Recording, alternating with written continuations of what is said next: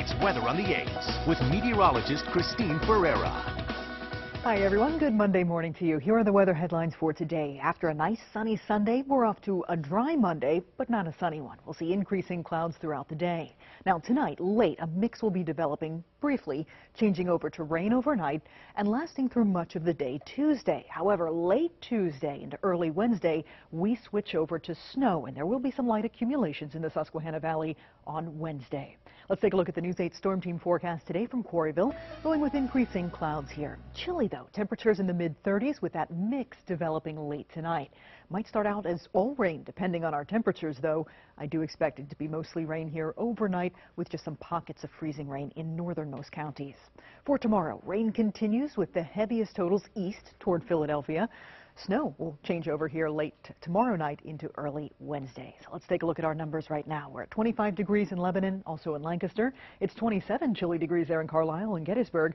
We have 23 for Selinsgrove and Lewistown under a blanket of high clouds. Super Doppler 8 is dry. The satellite picture, though, showing these clouds increasing from the west. All of this ahead of a very weak Clipper system approaching Chicago. But that's not the only fish to fry here. We have that system coming in from the west and this guy offshore. This is the rain system that came through on Saturday, giving us that very big soggy day. Well, both of these storm systems are going to be drawn up into the northeast and create a mainly rainmaker for us here in the Susquehanna Valley. So let's step you through the next 48 hours with the predictor. Today you see we're dry at 5 p.m., but shortly after that we'll start to see a brief mix working in overnight, changing over to all rain. Stopping the clock tomorrow morning, look at this rain. It could be heavy at times, especially if you're traveling east.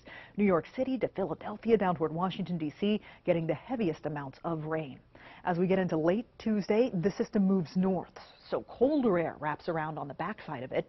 That'll change us over to snow early Wednesday morning, but it's not going to last very long. Most of the precipitation will be over with by Wednesday afternoon or Wednesday evening, with minor accumulations for much of the Susquehanna Valley. So here's what to expect depending on where you live. Most of the area, especially southern zones, will start off with a brief mix at the onset late tonight, then mainly rain tomorrow, ending as snow with minor accumulations on Wednesday.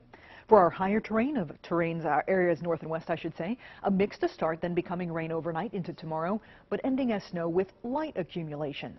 Farther to the north and east, the cold regions up toward the Poconos, moderate accumulations here. We actually have a winter storm watch in effect for Schuylkill County for accumulating snow.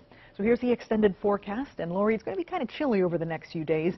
But remember, most of the precipitation here that we're going to squeeze out of the system will fall as rain. As we get into Thursday, the last snowflake might be flying. We'll wrap that up and get you a dry weekend. Good for shopping, anything you have to do for the holidays. Yeah, like the dry weekend coming up. All right, Christine. Hey, thank you for that.